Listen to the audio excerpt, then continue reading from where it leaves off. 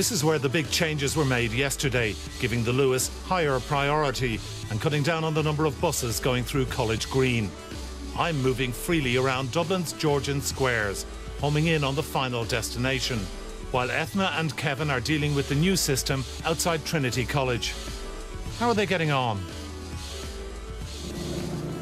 We're right beside the Lewis track here, just outside Trinity College, coming up to College Green. We're in loads of buses. It has taken us 10 minutes to get from Westmoreland Street to here. It is gridlock. This is when it gets difficult as a commuter. You're in the Bermuda Triangle there, are you? Yeah, it's funny actually, just coming up to the Trinity stop, that's where the lights kicked in. But then actually once we got past those lights, we've gone right through the Bermuda Triangle, where College Green and all that, and it was absolutely fine. Arriving at so it's been very Bridge. smooth, in fairness. Right. 40-odd minutes later. So I have time to pay for parking at the machine and walk back to Leeson Street Bridge to see who's the winner.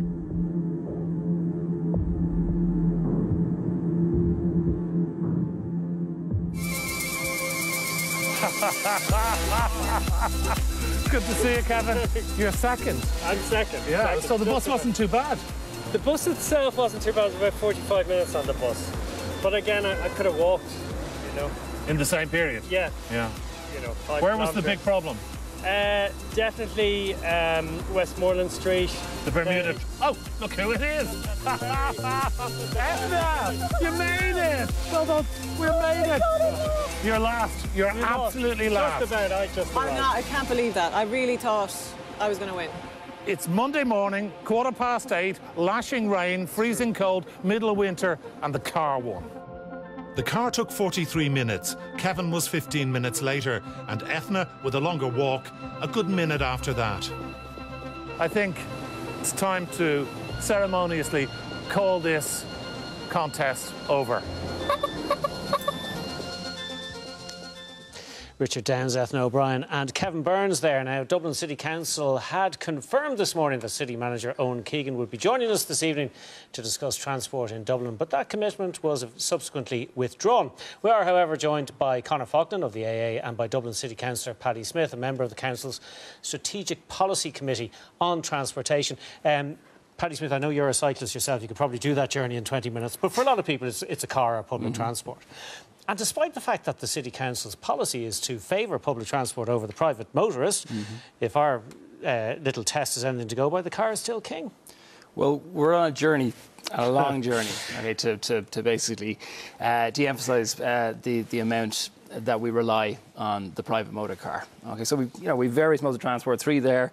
Additionally, you could have cycling, as you mentioned, and the foot. Now, the latter modes of transport, including the tram and the bus, are orders of magnitude more efficient at moving people around a city, particularly at peak times. But slower.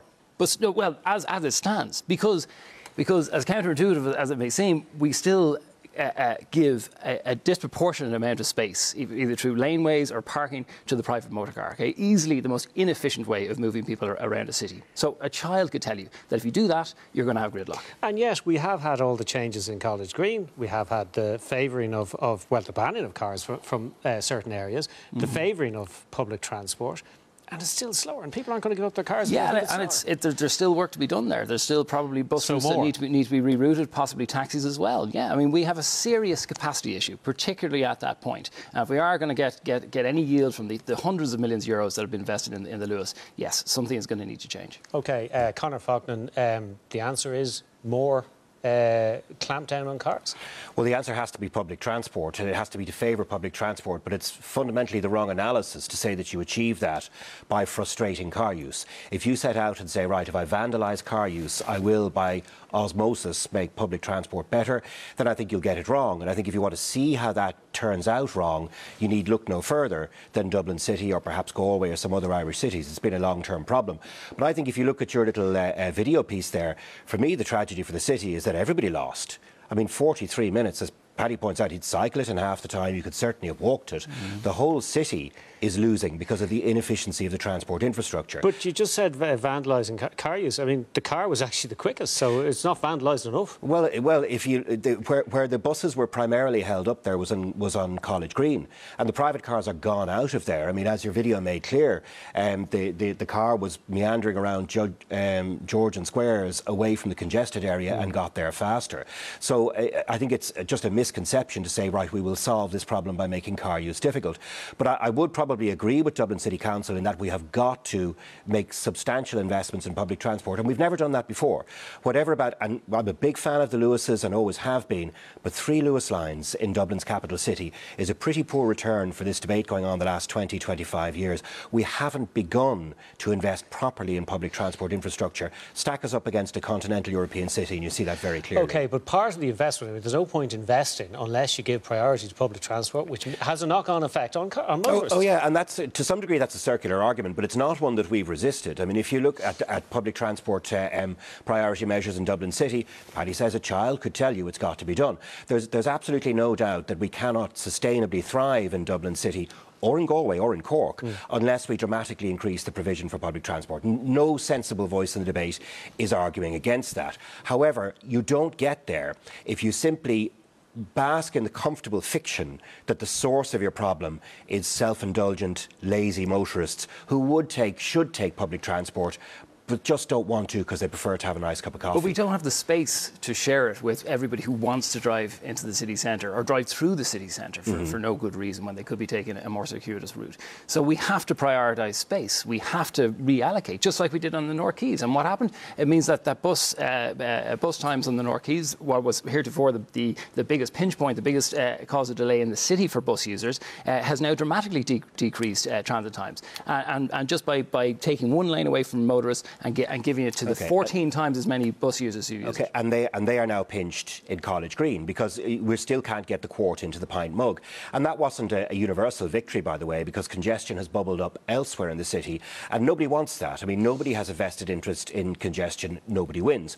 And I think, by and large, most of us would be in agreement around this, that we have to invest in public transport. But we cannot simply pretend that making car use difficult will magically achieve that. Well, I think concentrate on the constructive measures. City, should a car be able to go across the city and beat public transport? In no properly run city should the bus service be held up by a rival public transport mode for 20 minutes at a commuting Monday either. Yeah. So I don't think we can just paint it as a car being the source of the problem. OK, can I just pick up on a point there? No properly run city.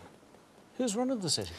Well, essentially, fair point. But for generations, we have emphasised the private motor car, and that's for various reasons. Okay, we've badly, like many cities have, but practically every other well-run city in the world is now de-vehicularising their city centre at least. Okay, they're going from a car-centric motor transport to more sustainable modes. Okay, and wherever it's done, whether it's in New York City with Times Square being pedestrianised or the pedestrianisation of Norwich city centre, wherever you go, you have vested interests. You have the Flat Earth Society saying that the sky is going to fall in and it's going to be gridlock. But on the other hand, you have people saying the Lewis is the answer, and despite all the evidence to the contrary, and despite the fact that buses, which carry more people, are being penalised in favour of the Lewis, which carries less people.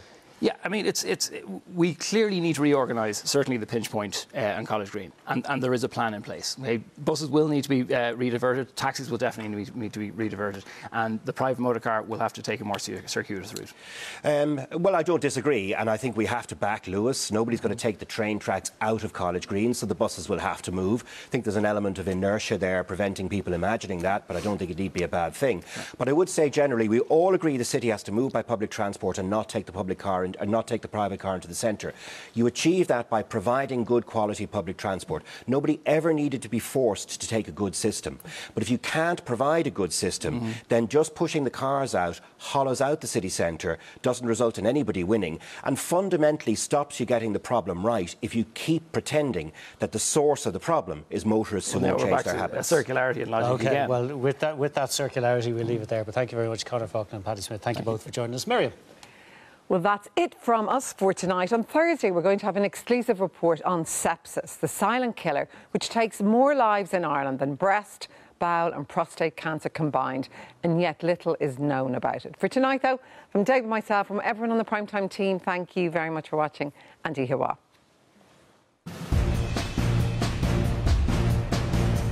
Uruguay was the first country in the world to